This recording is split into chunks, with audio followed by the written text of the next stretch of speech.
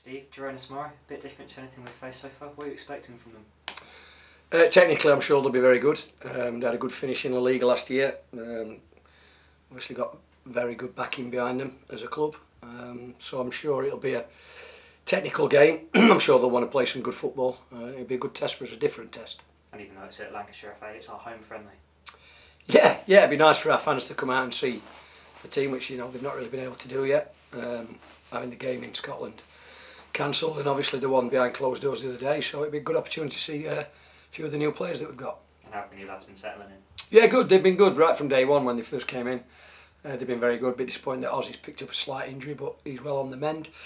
But they've settled into the group really well. But they're an easy group to settle into because they're a good set of lads. And start of season now, it's only a few weeks away. Things are stepping up. Yeah, training's been good. The physical side of it, we've continued, so we want them as fit as we possibly can for the start of the season. Obviously, the manager's working hard with the chairman to try and bring some new signings in before the 4th. We'll remain to be seen when we can do that, but they're trying very hard.